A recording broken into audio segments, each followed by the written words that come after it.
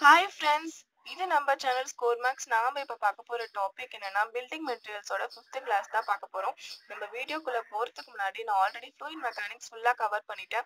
So SSC டிஎன்பிசிக்கு உங்களுக்கு ரொம்பவே யூஸ்ஃபுல்லா இருக்கும். டிஎன்பிசி ஏஇ வரப்போகுது அப்படின்னு சொல்லிட்டு இருக்காங்க. அதை பத்தியும் ஒரு வீடியோ போட்டிருக்கேன், அதை பாருங்க. அப்புறம் எஸ்எஸ்சி நம்மளோட 100 டேஸ் ஸ்டடி பிளானை ஃபாலோ பண்ணுங்க. உங்களுக்கு கண்டிப்பா ப்ரிலிம்ஸ்க்கும் சரி, மெயினுக்கும் சரி, டிஎன்பிசி ஏக்கும் சரி ரொம்பவே யூஸ்ஃபுல்லா இருக்கும். நானும் இப்போ டிஎன்பிசிக்கு ஜென்ரல் டாபிக்ஸும் வீடியோ போட்டுட்டே வந்துட்டு இருக்கேன். ஸோ அதையும் நீங்க பார்த்து எனக்கு சப்போர்ட் பண்ணுங்க. ஸோ இந்த வீடியோல நம்ம பார்க்க போற டாபிக்ஸ் என்னன்னா பிரிக்ஸ். ஸோ பிரிக்ஸ்ல கிளாசிபிகேஷன், அதோட காம்பனன்ட்ஸ், அதோட டெஸ்ட், அதோட டிஃபெக்ட்ஸ் தான் பார்க்க போறோம். சரி வாங்க நம்ம வீடியோக்குள்ள போலாம். பிரிக்ஸ் பத்தி தான் பார்க்க போறோம். ஃபர்ஸ்ட் பிரிக்ஸோட ஷேப் எப்படி இருக்கும்? ரெக்டாங்குலரா ஷேப்ல இருக்கும். ஸோ மேல ஒரு பார்ட் நம்ம ஃப்ராக் அப்படின்னு சொல்லுவோம். ஸோ அது ஏன் நம்மளுக்கு தெரியும் இல்லையா? ஸோ ஒரு 10 to 5 சென்டிமீட்டர் அங்க ஏதாவது ஒரு இம்ப்ரெஷன் மாதிரி போட்டிருப்பாங்க. ஸோ இந்த சைடு லாங்கர் ஃபேஸ் நம்மளுக்கு ஸ்ட்ரெச்சர் ஃபேஸ், அடுத்து சின்ன ஃபேஸ் நம்மளுக்கு ஹெட்டர் ஃபேஸ் அப்படின்னு சொல்லுவாங்க. ரெக்டாங்குலர் ஷேப்ல இருக்கிறதுனால தான் அது நம்மளுக்கு ஹேண்டில் பண்ண ரொம்ப கன்வீனியன்ட்டா இருக்கு. அப்புறம் பிரிக்ஸ் எப்படின்னா கிளேவை பர்ன் பண்ணி அது கூட சாண்டு லைமும் ஃபார்ம் பண்ணி தான் நம்மளுக்கு பிரிக்ஸ் தயாரிப்பாங்க. இதெல்லாம் சும்மா பேசிக் பிரிக்ஸ்க்கோட இன்ட்ரடக்ஷன் மாதிரி. நாம கிளே பிரிக்ஸ் தான் நிறைய யூஸ் பண்ணிட்டு இருக்கோம். Standard size of BRICS. So பிரிக்ஸோட sizes பார்க்கலாம். ஸ்டாண்டர்ட் சைஸ் தான் மாடுலர் சைஸ். ஸோ மாடுலர் சைஸ்ல எவ்வளோ 19 சென்டிமீட்டர் இன்டூ 9 இன்டூ 9. ஓகே, 19ன்றது நம்மளுக்கு லென்த், இது பிரெத், இது ஹைட். இது மாடுலர். நாமினல் அப்படின்னா இது ரெண்டு சைஸ் இருக்கு. ஸோ இந்த மாதிரி கொஸ்டின்ல கேட்பாங்க. மாடுலர் சைஸ் ஆஃப் பிரிக்ஸ் தான் நம்ம 19 இன்டூ 9 இன்டூ 9 தான் எழுதணும். அதுவே நாமினல் கேட்டாங்கன்னா 20 into 10 into 10, அதுதான் நம்மளோட ஆன்சர். ஸோ இது நல்லா பார்த்துக்கோங்க. நான் ரெட்ல இது இருக்கிறது ரெண்டுமே 1 மார்க்ல கேட்டிருக்காங்க already. So next convenient size அப்படின்னு ஒரு சைஸ் இருக்கு. சப்போஸ் கொஞ்சம் நம்மளுக்கு ஹார்டா கேட்கணும்னா இந்த இதுவும் கேட்கலாம். So 22.4 centimetre into 11.4 centimetre into 7.6, இதுவும் நோட் பண்ணிக்கணும். நெக்ஸ்ட் கண்ட்ரி பிரிக்ஸோட அது கண்ட்ரி பிரிக்ஸ்னா நம்ம இன்ச்சஸ்ல தான் இருக்கும் country BRICS. So 9 inch into 4.5 inch into 3 inch. So இதுதான் நம்மளுக்கு கண்ட்ரி பிரிக்ஸோட சைஸ்.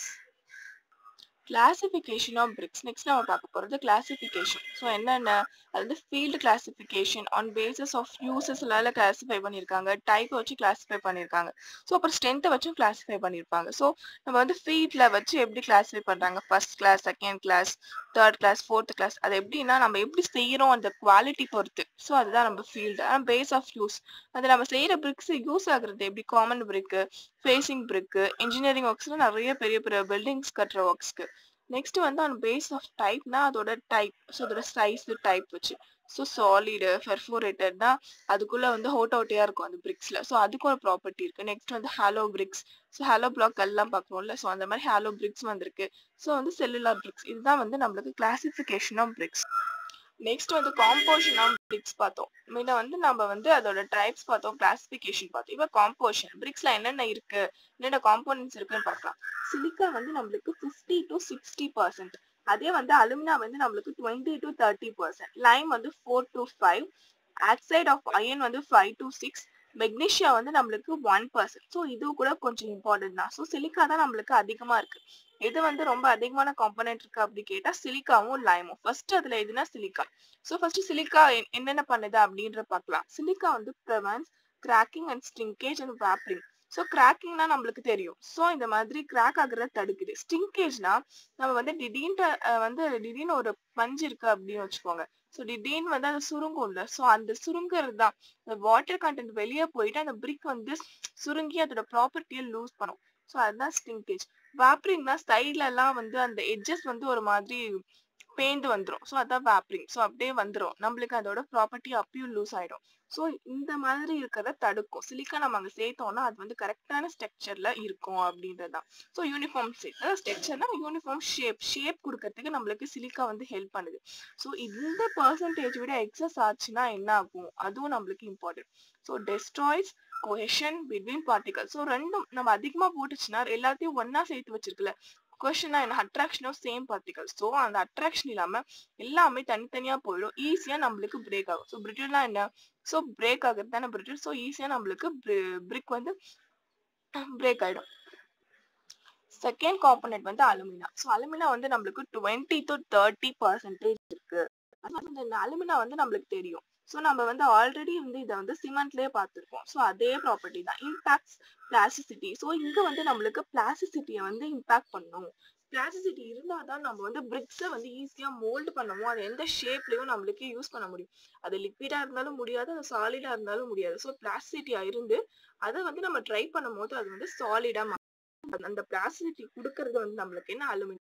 கொஸ்டின் கேட்கலாம், எது வந்து இம்பாக்ட்ஸ் பிளாஸ்டிசிட்டி? அலுமினியா தான் இம்பாக்ட்ஸ் பிளாஸ்டிசிட்டி. ஓகேங்களா? So excess. ஸோ இப்போ வந்து நம்ம கரெக்டான ப்ரொபோர்ஷன் இதுன்னு சொல்லிட்டோம். ஸோ இதெல்லாம் அதிகமாக ஆகக்கூடாதுன்னு அவங்க சொல்றாங்க. ஸோ அப்போ என்ன எக்ஸஸ் ஆனா என்ன பிரச்சனைன்றது நம்மளுக்கு இம்பார்ட்டன்ட் தான்.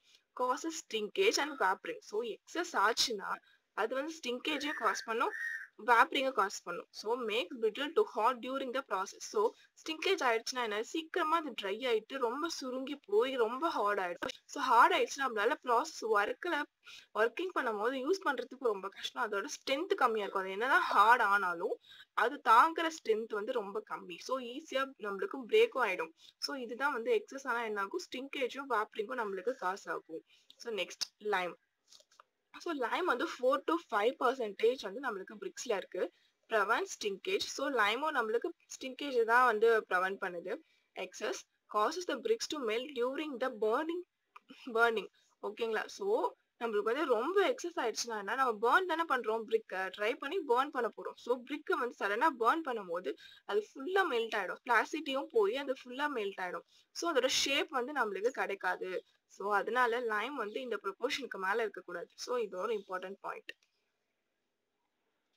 நெக்ஸ்ட் வந்து ஆக்சைட்ஸ் ஆஃப் அயன். ஸோ நம்ம இன்னும் வந்து லைம் பார்த்தோம். ஆக்சைட்ஸ் ஆஃப் அயன் எவ்வளோ இருக்கணும், 5 to 6%. So helps silica and lime to fuse with each other. So இந்த ஆக்சைடு ஆஃப் அயன் இருக்கிறதுனால சிலிக்காவும் லைமும் ரொம்ப சீக்கிரமா ஃபியூஸ் ஆகுது, கொஹெஷன் நடக்குது. அது இல்லைன்னா நம்மளுக்கு வந்து அந்த கொஹெஷன் நடக்காம ஸ்ட்ரென்த்தும் டெவலப் ஆகாது. ஸோ வந்து அயன் வந்து நம்மளுக்கு ரெண்டுத்தையும் ஃபியூஸ் பண்ணவும் ஸ்ட்ரென்த் டெவலப்மெண்ட்க்கும் நம்மளுக்கு ஹெல்ப் ஆகுது. ஸோ அது வந்து நம்ம பிரிக்ஸ்க்கான colour. So colour of the பிரிக் வந்து என்ன, அயன் ஆக்சைடு தான் நம்மளுக்கு கொடுக்குது. ஸோ நம்மளுக்கு சிமெண்ட்டும் பிரிக்கும் ஒரே மாதிரி தான் இருக்கும். ஸோ அதை நீங்க கம்பேர் பண்ணாலும் நம்மளுக்கு ஈஸியா ஞாபகம் வச்சுக்கலாம். சிமெண்ட்டுக்கும் அயன் ஆக்சைடு தான் கலர் கொடுக்குது. ஸோ இங்க என்ன colour, reddish brown colour. Improves இம்பர்மபிலிட்டி. So இந்த ப்ராப்பர்ட்டியும் நம்மளுக்கு அயன் ஆக்சைடு வந்து இம்ப்ரூவ் பண்ணுது. நெக்ஸ்ட் வந்து மெக்னீஷியா. ஸோ மெக்னீஷியா நம்மளுக்கு இங்க 1% இருக்கு. ஸோ இது விட அதிகமாக கூடாது, கம்மி இருக்கக்கூடாது. ப்ரெவென்ட் தி ஸ்டிங்கேஜ் இன் பிரிக்ஸ். இதுவும் ஸ்டிங்கேஜ் தான் நம்மளுக்கு ப்ரெவென்ட் பண்ணுது. அதே போல இம்பாக்ட்ஸ் எல்லோயிஷ் டிண்ட் இன் தி பிரிக்ஸ். இதே தான் நம்ம சிமெண்ட்லயே பார்த்தோம். ஸோ மெக்னீஷியா வந்து என்ன கலர், எல்லோயிஷ் டிண்ட் இன் தி பிரிக். என்னென்ன காம்போனன்ட்ஸ் பிரிக்ல இருக்கணும்னு பார்த்தோம். இப்போ வந்து என்னென்ன காம்போனன்ட்ஸ் இருந்தா அது வந்து பிரிக்குக்கு ஹார்ம்ஃபுல்னு பார்க்க போறோம். ஃபர்ஸ்ட் பார்க்கலாம். Lime slaking. Slaking volume increase. நம்மளுக்கு தெரியும் இல்லையா, நம்ம லைம் படிக்கும் போதே பார்த்திருப்போம். லைம் வந்து ஸ்லேக் ஆகும். அது என்னன்னா குயிக் லைம்ல இருந்து நம்மளுக்கு நெக்ஸ்ட் வந்து ஹைட்ரேட்டட் லைம் கிடைக்கும் போது அது ஸ்லேக் ஆகும். ஸோ அப்படி ஸ்லேக் ஆகும் போது அதோட வால்யூம் வந்து ரொம்பவே இன்க்ரீஸ் ஆகும்னு நம்ம சொல்லியிருந்தோம். அதுதான் இங்க ப்ராப்ளம். ஸோ லைம் வந்து ஸ்லேக் ஆக விடக்கூடாது. ஸோ அந்த வால்யூம் இன்க்ரீஸ் ஆகும், கிராக் ஆகும், அதோட ப்ராப்பர்ட்டிஸ் எல்லாமே டிஸ்இன்டகிரேஷன் ஆகும். ஸோ அந்த கலரும் வந்து ரெட்ல இருந்து எல்லோ சேஞ்ச் ஆயிடும். ஸோ லைம் ஸ்லேக்கிங் வந்து நம்மளுக்கு இங்க வந்து இருக்கக்கூடாது அப்படின்றது ஒரு பாயிண்ட். ஸோ நம்ம ஆர்டினரி லைம் தான் எடுத்திருக்கோம். ஸோ இதுவே நம்ம ஸ்லேக்கான லைம் எடுத்துக்கிட்டோம்னா நம்மளுக்கு வால்யூம் இன்க்ரீஸ் ஆகும், கிராக் ஆகும், கலரும் சேஞ்ச் ஆகும். நெக்ஸ்ட் வந்து அயன் பைரைட். ஸோ நம்மளுக்கு அயன் ஆக்சைடு இருக்கிறது நல்லதுன்னு நம்ம பார்த்துட்டோம். ஸோ அயன் பைரைட்ஸ் இருந்தா crystallization and disintegration. So bricks may split into pieces. So அதேதான் கிறிஸ்டல் இந்த ஷேப்லாம் ஃபார்ம் ஆயிட்டு கிறிஸ்டலைசேஷனும் ஆச்சுன்னா என்ன ஆகும், கண்டிப்பா அது ஈஸியா வந்து ஸ்பிளிட் ஆயிடும் இந்த பிரிக். நெக்ஸ்ட் வந்து அல்கலிஸ். அதே மாதிரி தான் நம்ம வந்து லைம்லயும் பார்த்தோம், அல்கலிஸ் வந்து சிமெண்ட்லயும் பார்த்தோம். அதே ப்ராப்பர்ட்டி தான் இங்கேயும். எஃபோரசன்ஸ் and staining in BRICS. So சிமெண்ட்லயே அது எஃபோரசன்ஸ் தான். ஸோ பிரிக்ஸ்ல அங்கங்க வந்து ஒயிட் பேச்சஸ் ஃபார்ம் ஆயிட்டு ட்விஸ்டிங் அண்ட் வேப்பரிங். ஸோ சிமெண்டோட ஃபுல்லான ஸ்ட்ரக்சரையும் நம்மளுக்கு கெடுத்து விட்டுரும். ஸோ அதனாலதான் எஃபோரசன்ஸ் அண்ட் ஸ்டெயினிங் இன் பிரிக்ஸ் வந்து alkalis. Manufacture of BRICS. So நம்ம வந்து காம்போனன்ட்ஸ் பார்த்தோம், ஹார்ம்ஃபுல் காம்போனன்ட்ஸ் பார்த்தோம். இப்போ வந்து மேனுஃபேக்சர் எப்படி பண்றாங்க, அதோட ப்ராசஸ்லாம் பார்க்கலாம், டைப்ஸ் பார்க்கலாம். Preparation of clay. ஃபர்ஸ்ட் வந்து preparation of clay. First prepare பண்றோம் கிளேவை, அப்புறம் மவுல் பண்றோம், அப்புறம் ட்ரை பண்றோம், அப்புறம் பர்ன் பண்றோம். அதுதான் வந்து பேசிக்கா நம்மளுக்கு தெரியும் ஒரு பிரிக் எப்படி மேனுஃபேக்சர் பண்றாங்கன்ட்டு. ஸோ ப்ரிப்பரேஷன் ஆஃப் கிளேல என்னென்ன இருக்கு அப்படின்னு பாத்துக்கலாம். ஸோ அன்சாயிலிங். ஸோ ஃபர்ஸ்ட் நம்ம சாயில் எடுக்கணும்ல. ஸோ அது 20 mm வந்து சாயில வந்து ஃபர்ஸ்ட் எடுப்பாங்க. அதுதான் அன்சாயிலிங், மேல இருக்க பேஸ். அப்புறம் டிங்கிங். ஸோ டீப்பா டிக் பண்றது வந்து டிக்கிங். அப்புறம் அந்த டிக் பண்ண அந்த மண்ணை வந்து அதை கிளீன் பண்ணி வெதர் பண்ணுவாங்க. ஸோ வெதரிங்னா அது வந்து நல்ல அட்மாஸ்பியர்ல காய வைப்பாங்க. அப்பதான் அந்த ப்ராப்பர்ட்டிஸ்லாம் அதுக்கு ரீட்டைன் ஆகும். ஸோ அந்த காய வச்சது என்ன பண்ணுவாங்கன்னா பிளெண்ட் பண்ணுவாங்க. எல்லா அந்த மணல், அந்த மண், அந்த கிளே எல்லாம் பிளெண்ட் பண்ணி கலப்பாங்க எல்லா ப்ரப்போர்ஷனா. ஸோ அதை வந்து டெம்பர் பண்ணுவாங்க. ஸோ அப்ப டெம்பரிங் பண்ணும் போது நம்மளுக்கு ஹார்ட்னஸ் வந்து கிடைக்கும். ஸோ இந்த டெம்பரிங் ப்ராசஸ்ல நம்மளுக்கு ஹார்ட்னஸ் இன்டியூஸ்ட். ஸோ இதுதான் வந்து நம்மளுக்கு ஃபர்ஸ்ட் ப்ரிப்பரேஷன் பண்ணுவோம். ஒரு கிளேவை நல்லதா நம்ம ப்ரிப்பேர் பண்ணோம், அதுக்கு ஹார்ட்னஸும் கிடைச்சிருச்சு.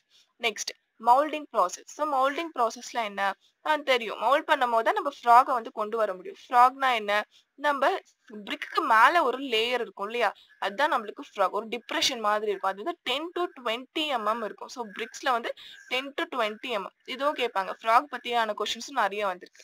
ஸோ ஃப்ராக் வந்து எதுக்கு யூஸ் பண்றாங்க, trade name of manufacture. So அந்த மேனுஃபேக்சரோட நேம் வந்து அதுல போடுவாங்க பிரிக்ஸ்ல.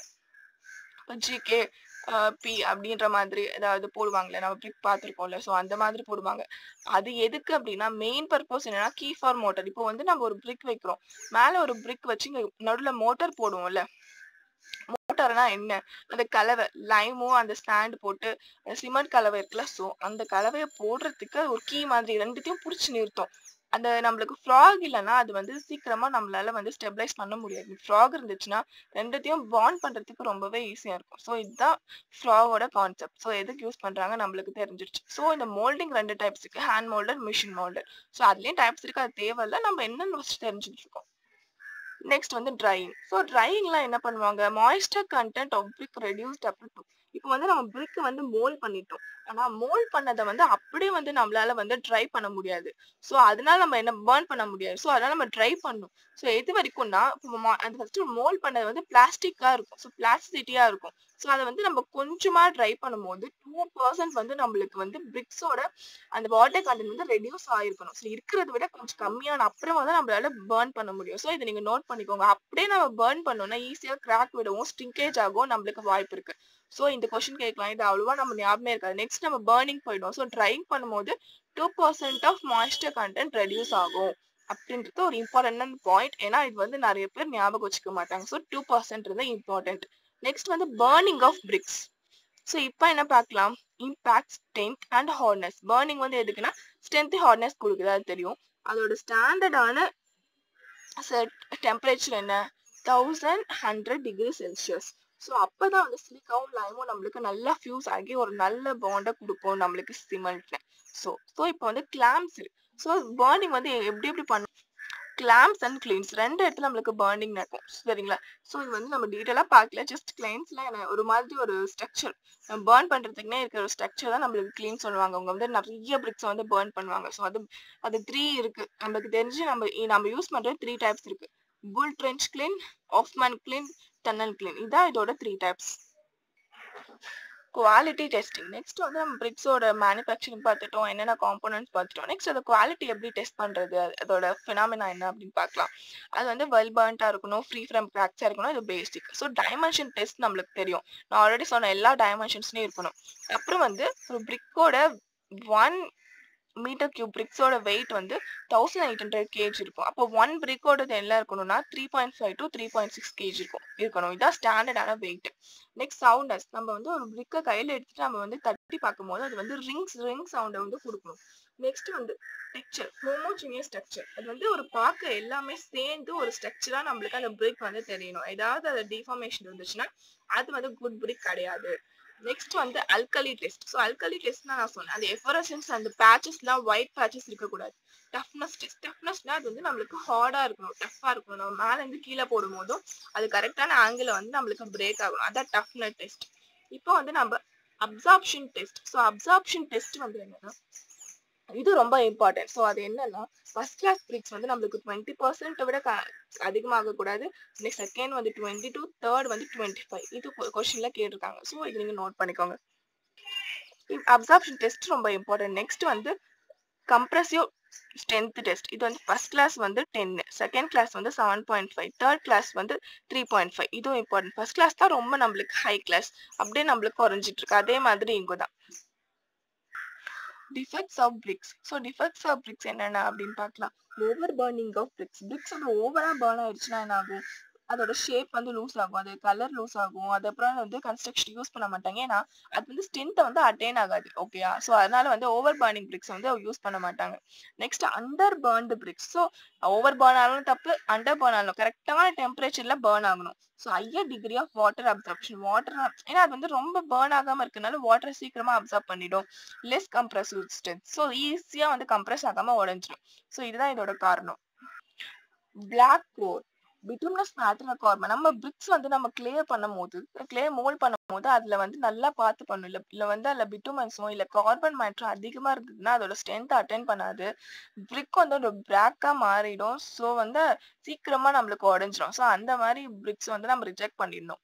நெக்ஸ்ட் வந்து க்ளஃப். இது வந்து 1 மார்க்ல கேட்டிருக்காங்க. ஸோ இதை பார்க்கலாம். Deformation of shape of BRICS caused by rain water falling. So இப்போ வந்து நம்ம பிரிக்ஸ் வந்து நம்ம மோல்ட் பண்ணியிருக்கோம். ஸோ அது வந்து ட்ரை பண்ணும் போது என்ன ஆகும்னா ரெயின் வாட்டர் வந்து அது மேல விழும் போது அந்த பிரிக்ஸ் மேல வந்து அங்க வந்து ஒரு மாதிரி போல்ஸ் மாதிரி ஃபார்ம் ஆயிடும். ஸோ அது ஃபார்ம் ஆயிடுச்சுன்னா அங்கங்க ஹோல்ஸ் மாதிரி இருக்கும்ல. ஸோ அதான் வந்து கிளஃப். ஸோ அந்த மாதிரி பிரிக்ஸ் வந்து நம்ம வந்து டிஃபெக்டட் பிரிக்ஸ்னு எடுத்துக்கிட்டு அதை வந்து யூஸ் பண்ண மாட்டோம். ஸோ இதெல்லாம் கிளஃப்னா என்ன? Deformation of shape of BRICS caused by rain water falling.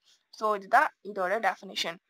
So வந்து இப்போ நம்ம பிரிக்ஸ்ல எல்லாமே கவர் பண்ணிட்டோம். நெக்ஸ்ட் வந்து பிரிக் மேஷனரி பார்க்க போறோம். அதோட டைப்ஸ் பார்க்க போறோம். இப்பதான் நம்ம ஃபர்ஸ்ட் இந்த வீடியோ பாக்குறீங்க அப்படின்னா நம்ம சேனல்ல வந்து ஃப்ளூயிட் மெக்கானிக்ஸ் வந்து எல்லாமே கவர் பண்ணிட்டோம். இம்பார்ட்டன்ட் டாபிக்ஸ் வந்து நெக்ஸ்ட் வந்து நான் வந்து கொஷின் டிஸ்கஷன் தான் போடலான்னு இருக்கேன். அதுக்கு தான் ப்ரிப்பேர் பண்ணிட்டு இருக்கேன். இந்த வீக் எண்ட்குள்ள போட்டுருவேன். பில்டிங் மெட்டீரியல்ஸோட பிளேலிஸ்டும் இருக்கு. ஸோ அதையும் பார்த்துக்கோங்க. அதை பார்த்துக்கிட்டே நெக்ஸ்ட் பிரிக்ஸ் நெக்ஸ்ட் வந்து நம்ம வந்து கான்கிரீட் எல்லாத்தையும் பார்க்க போறோம். டீடைல்டா பார்க்க போறோம். ஸோ பில்டிங் மெட்டீரியல்ஸும் நம்மளுக்கு ரொம்பவே இம்பார்ட்டன்ட். எஸ்எஸ்சிக்கும் சரி, டிஎன்பிஎஸ்சிக்கும் சரி, எஸ்எஸ்சி ஜேஇ பிலிம்ஸ்க்கும் சரி, மெயின்ஸ்க்கும் சரி ரொம்ப இம்பார்ட்டன்ட். ஸோ என்னோட வீடியோஸ்லாம் உங்களுக்கு யூஸ்ஃபுல்லா இருக்கும்னு நினைக்கிறேன். ஸோ சப்போர்ட் பண்ணுங்க. ஏதாவது டவுட் இருந்தா கமெண்ட் பண்ணுங்க, ஷேர் பண்ணுங்க. தேங்க்யூ.